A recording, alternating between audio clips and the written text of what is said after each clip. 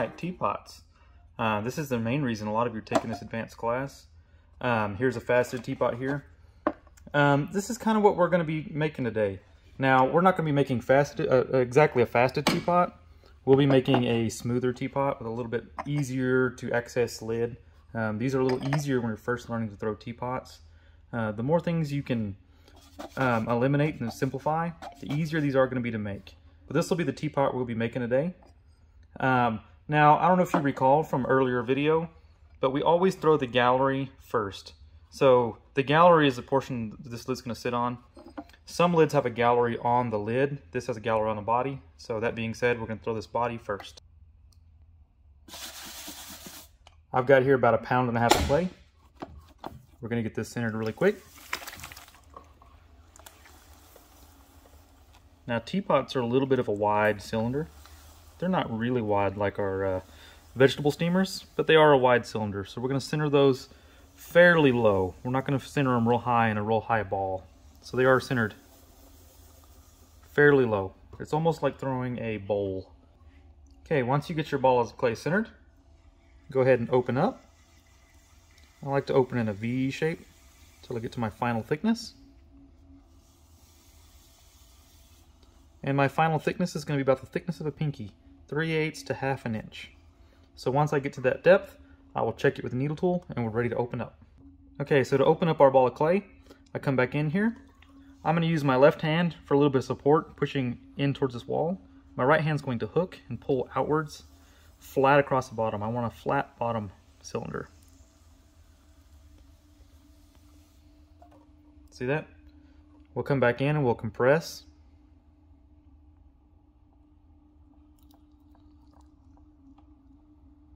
Moving back and forth, packing that clay down. We don't want our teapots to crack. Okay, we've compressed our bottom, we've gotten it all under control. We're ready for some walls. So let's come out here to the outside, begin to pinch and pull up some walls. Remember, we're doing a gallery on this lip, so we want to leave this rim fairly thick. The walls down here can be thinner, but you want to stop your pulls a little short to leave some thickness in the rim. Okay, we need another pull or two, so we'll come back down to the bottom and pinch and we'll move upwards. And that's about all the wall we're going to need for this teapot. So the wall down here is actually pretty thin, and the rim is a little chunky. Now that we have walls, we're ready to begin shaping our teapot. So usually I try to get any moisture that we don't need out of the inside, and I will come in with a rib. Today I'm using just a plastic rib, and I'm going to give this thing some belly. So I'm going to come into the bottom and I'm going to scoop outwards like I would throwing a bowl, and give this pot a little bit of a belly. That's going to give our teapot volume. And with that little bit of prep work done, we can split this rim. I'll come do a little bit of compressing just to clean any slop or anything off. That way when we split this and open it up, we don't have any trash and it's nice and clean. There's no boogers and lumps of junk in there to be sharp. So I'll split this rim by taking my needle tool, and I'm going to go in line with the wall. Just like before, if you go too up and down or too sideways, you can split the wall and cut all the way through the wall and lose your rim. So let's go ahead and split that about 1/2 inch down, going in line with the wall. Alright, and I'm going to take the back of my needle tool, the squared off end of my needle tool, and I'm going to open this up a little bit so I can get in there with my fingers. So I spread that split rim open. So now that that is open, I can get in here with my fingers, and I can pinch and shape this inside gallery, and I can come out here and pinch and shape the outside of my gallery, this lip up here. Okay, now that we've split it, we've got a good healthy gallery. We're going to want to smooth this up a little bit. I like to use a sponge just to make sure it's wet all the way around. When we split that, we open up a lot of fresh clay, and it's really easy to stick to this and drag and tear it or mess it up. I've got the bottom half of this gallery looking pretty good how I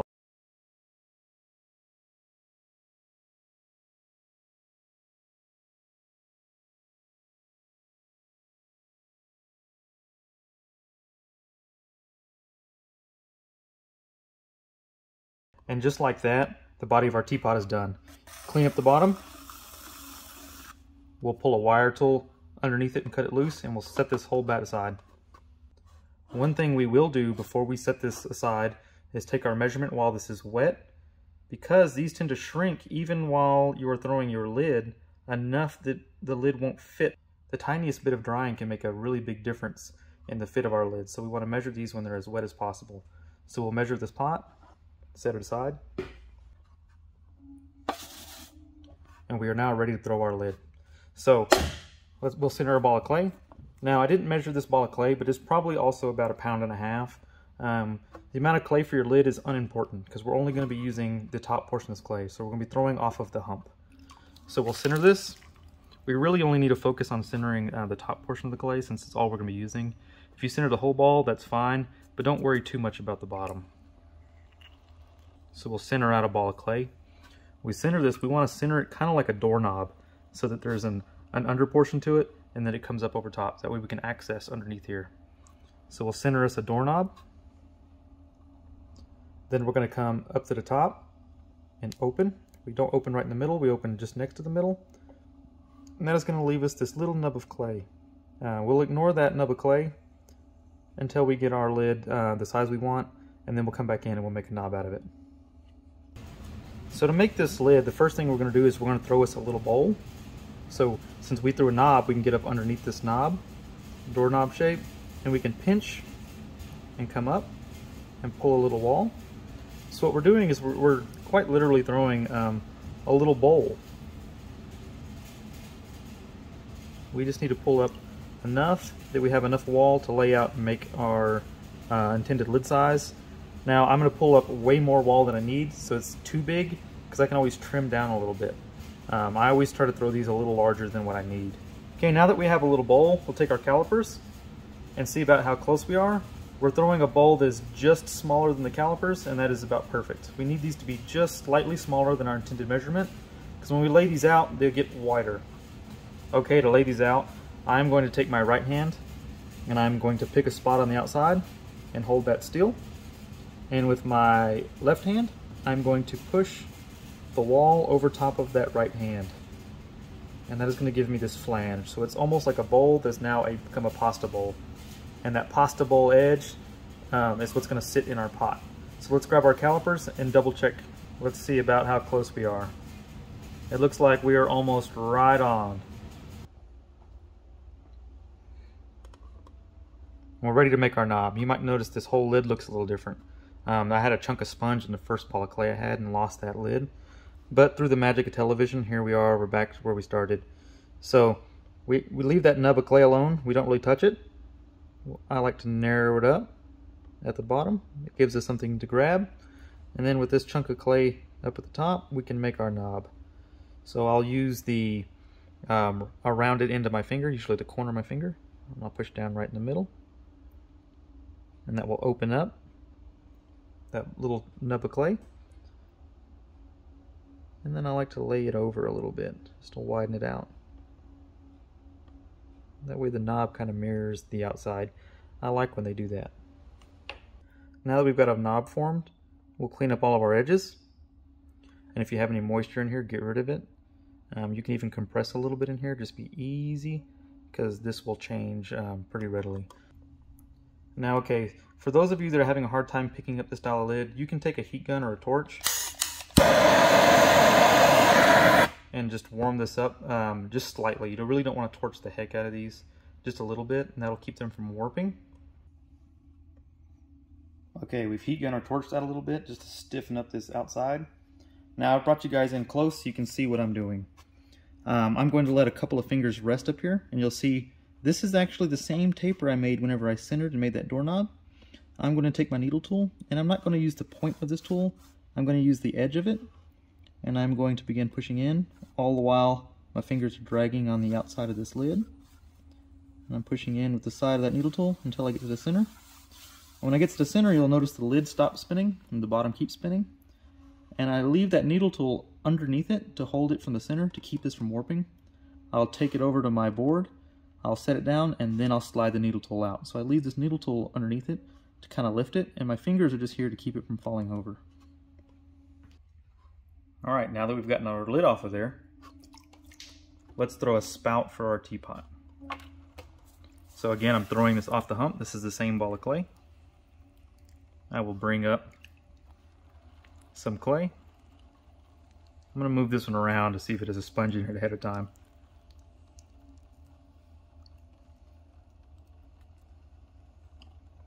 Okay, I center me a little bit of a doorknob. This time it's not that important to have an undercut underneath it. It's not gonna make any difference for what we're doing. Okay, to make a spout, what we're gonna be making is a small bottle. We really only need the neck of the bottle and a little bit of the body, but that's all it is a little bitty bottle. So we'll open up our little ball of clay and we will begin to pull up some walls. I usually like to mark where my bottom is right there. So whenever I go to cut this off, I know where the bottom is. I will bring this up, and I'm keeping this pretty thin all the way up. Since this is a spout for our teapot, and it's little, we don't want to add a lot of weight to just one part of the teapot because it'll tilt weird, the weight will be funny. And we'll come in, I don't need all of this height, that's a little tall. Cut that off, and we're ready to begin collaring this in or bringing this in.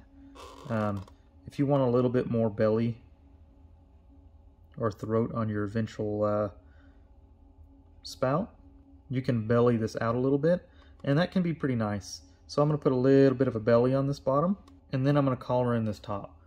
So I'm going to come up here and begin collaring, and as I collar, this portion is going to get thicker.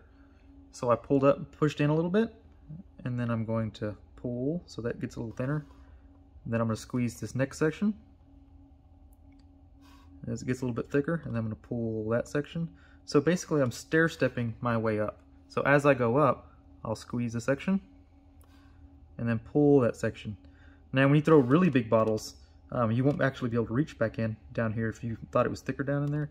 So that's really where that becomes an important skill to have if you're throwing really tall bottles, and that'll keep the wall thickness even from the bottom all the way up to the top.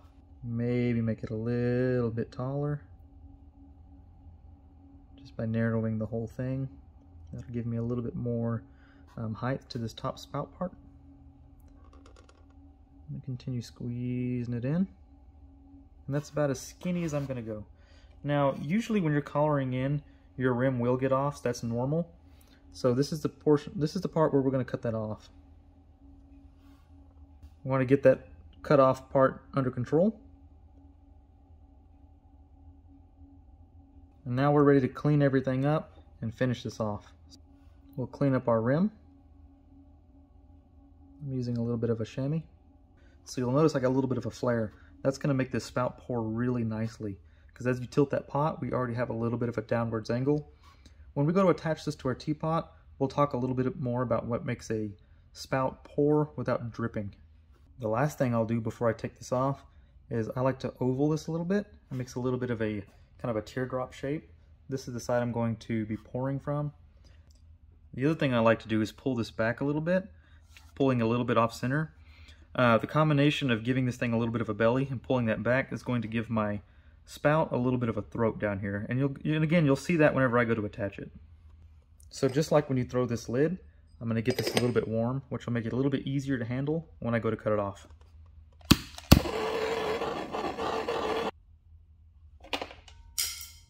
We're ready to cut this off and set it aside. Now I've wiped my hands so I don't have any nasty muddy stuff that's going to leave marks on here. They don't have to be spotless, but just dry and kind of clean.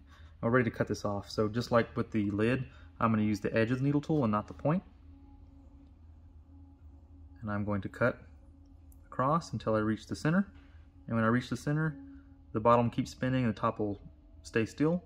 And I'll leave that needle tool underneath to support it from the middle and use my hands just as a balance. And I'll set it aside. So in the time it took us to throw the rest of the parts for our teapot, the teapot has been drying. It is now dry enough that it doesn't leave fingerprints, and we can dimple in a part of the wall. And what that's going to allow us to do is use tea bags and then not sit flat against all the holes and block them, allowing this to pour even with the bag still in the pot. So we're going to put in a nice domed in dimple, and I usually use the round end of a tool. There's our dimple. we'll leave this alone until it is leather hard, and we won't touch this again until we get ready to trim it, and then we'll poke our holes. Okay, and with that we have all the parts for Teapot. These can be left to dry for a couple of days until they can be assembled.